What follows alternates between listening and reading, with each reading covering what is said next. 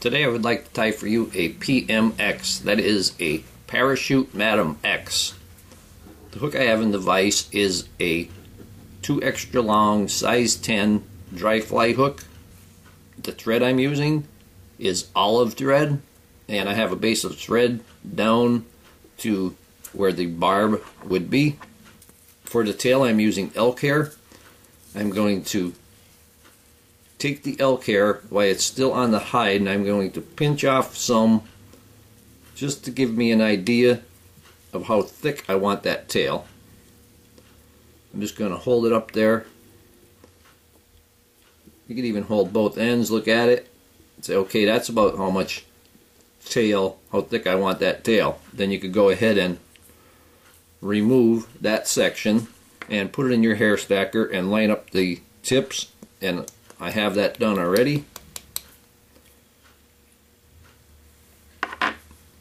Have the tips lined up. The tail should be half the length of the hook shank. And when we tie that in, we want to make loose wraps at the back. Put 2 loose wraps and then move it forward, and you can tighten it up as you're going forward. And you can see that spin. If you didn't put the loose wraps, you would have a spun tail if you made it tight right at the beginning. I'm going to wrap that all in, and you want to trim the tail off at 3/4 mark. Trim the tag, and then you can tighten down and secure it better. And when you get back to the back once again, hold the tail firmly and make them just a little bit tighter so you can see it started to spin there a bit. I'm going to use a rib on my Madam X parachute, and the rib I'm going to use, I have a section of stretch cord, and I turned it tan or brown. I'm going to tie that in right near the tail. Actually have it a little bit away. Now tie it in tight, but remember, don't pull real hard when you're near the end. The body, I have olive floss, and this is a 2-strand olive floss. This olive floss started out as a golden yellow, and I use the permanent marker, pale olive, to turn it olive. Worked out just beautifully. You'll see as it gets wound onto the body.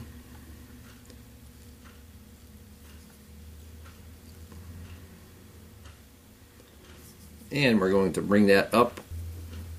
Stop your thread 2/3 the hook. And take that olive floss and wind that.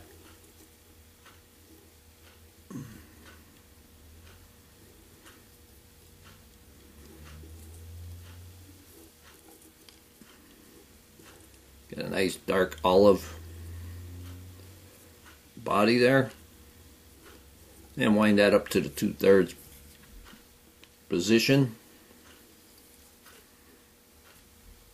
Couple wraps in back, couple wraps in front to lock it in.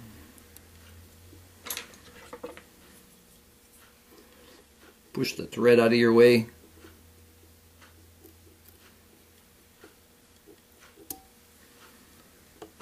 And remove that. Now we're going to take the rib, and I'm going to pull it. The more you pull it, the thinner it will be. And there's a point where it doesn't get any thinner. But this stretch cord you can separate. I'll show you the end when I get done.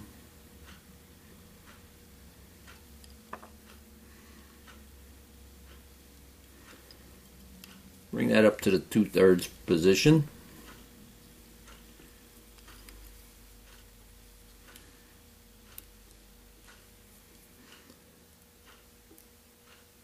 Fold that back, put a few wraps in front, pull it, and remove it. And here's the good example. Just by cutting it, you can see it broke into strands, so you can thin this out if you want for smaller flies or a smaller ribbing. I'm going to take my elk hair hide once again, and I'm going to hold it up there to see how thick I want that. And that looks pretty good. And when you tie in your wing, the elk hair wing, you only want the wing to go halfway of the tail. I'm going to put that clump in the hair stacker. And I like to tap the hair stacker on my knuckle. If there's anyone else in the house, they won't think that someone's knocking on the door.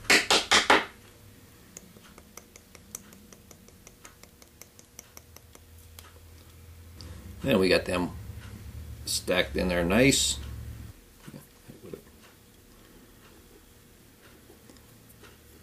We're going to hold this butt section or the tip section pretty tight.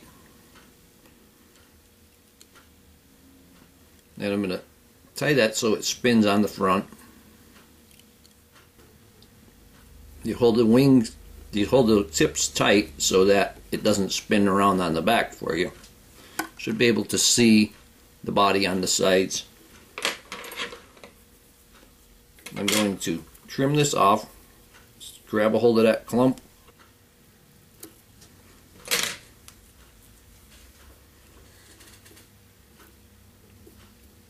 And when you tie this down, hold the tips tight again. Cut it at a bit of a taper there.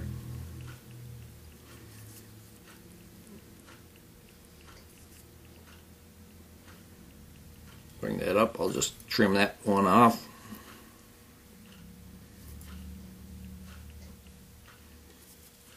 Pull that pretty tight right at that position because we have to put a wing post in there.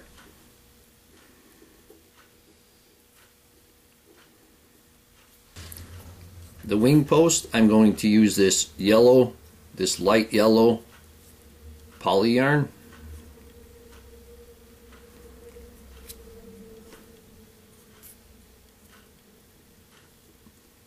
And I'm going to tie it in. I'm going to start up here by the eye.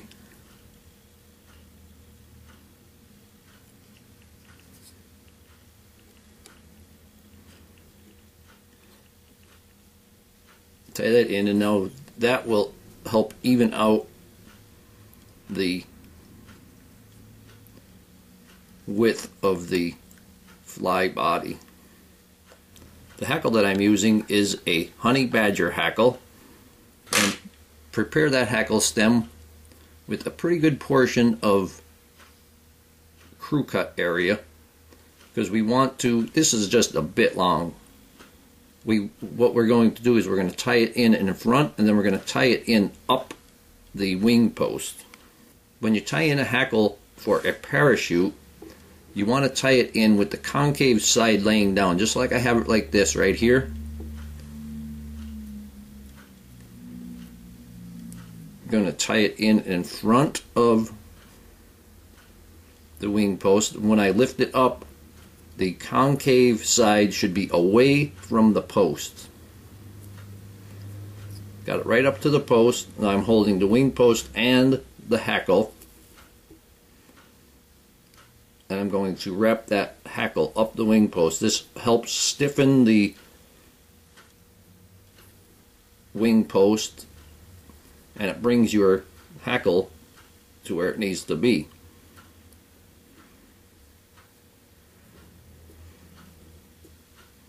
And I caught a hair, but I'll just trim that one off. And wrap it up all the way up to where the crew cut is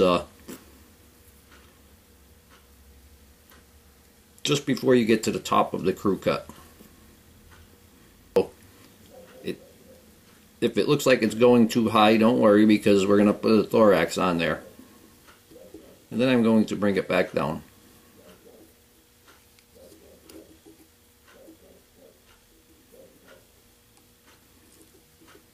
When you're finished wrapping that hackle, the concave side, once again, should be away from the wing post. If the concave side is towards the wing post, when you wrap your hackle, the hackle are going to be pointing up instead of down like an umbrella. And we're going to take 2 peacock herl and we're going to tie them in. They came out.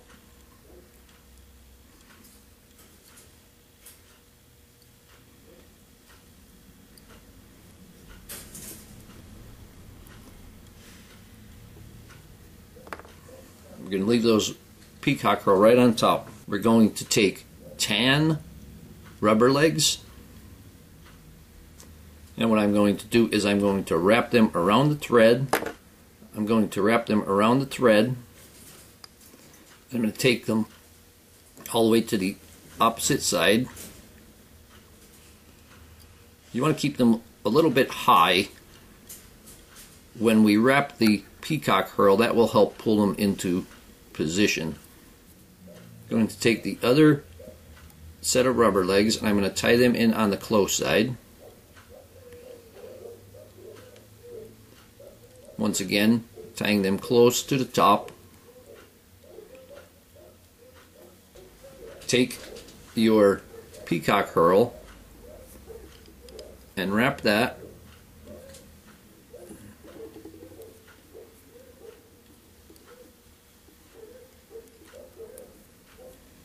get maybe 2 wraps over the rubber legs and then pull those rubber legs back and the wing post back and rub right against the wing post itself. And I'm pushing the thread up as it's going. And I'm going to stop approximately 1 eye length behind the eye. Tie this in.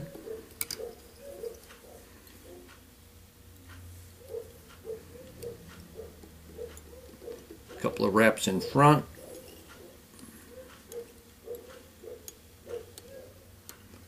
Form the head.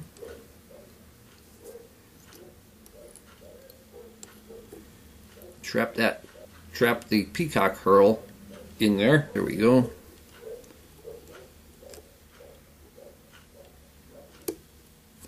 And remove that peacock herl. I'm going to take the thread and I'm going to move it back to the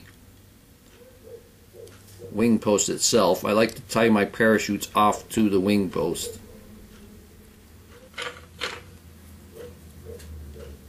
I have that. That was one of the wing feathers. Now I'm going to wrap the hackle, and it is going down like it should be, and just wrap one underneath the other, going right down. Turn it slightly so you can see it.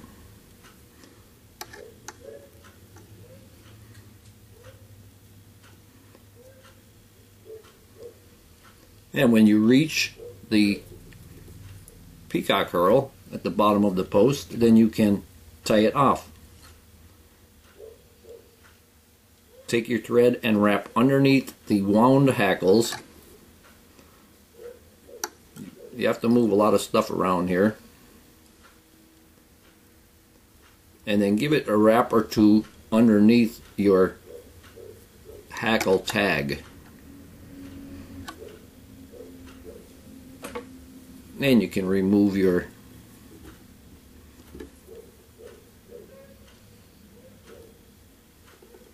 the excess hackle. Now I'm going to take my fingers to use as a whip finisher. This is better controlled than using a whip finisher. And you want to wrap underneath the hackles.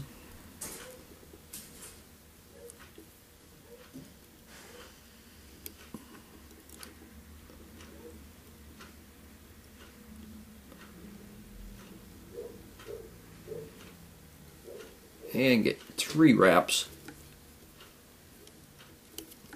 I would say 3 wraps at the least.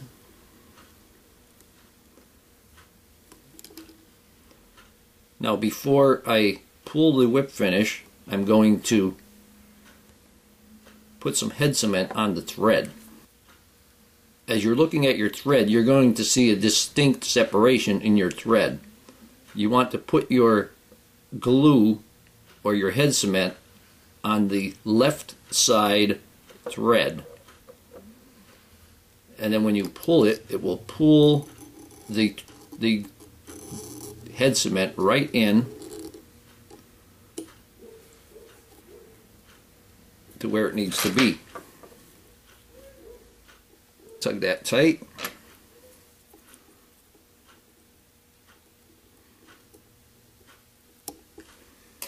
Trim off the excess. If you take the rubber leg, the front rubber leg, and pull it back, cut it to where it would, the body ends.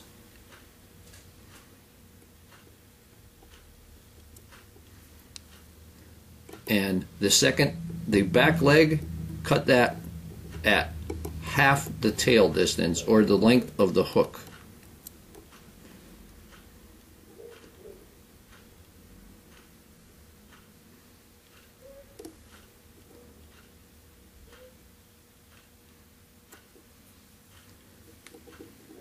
So the front leg is going to be slightly shorter than the back leg.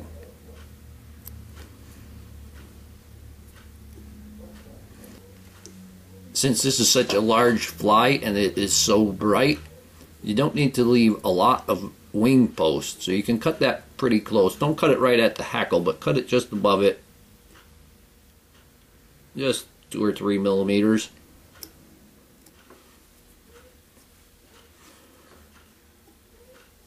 And pushed right down on the top there. Here we have an Olive PMX. Hope that you learned something from this video. Hope that you would share my channel with your friends. Please leave comments, questions, suggestions. And most of all, I thank you very much for watching my videos.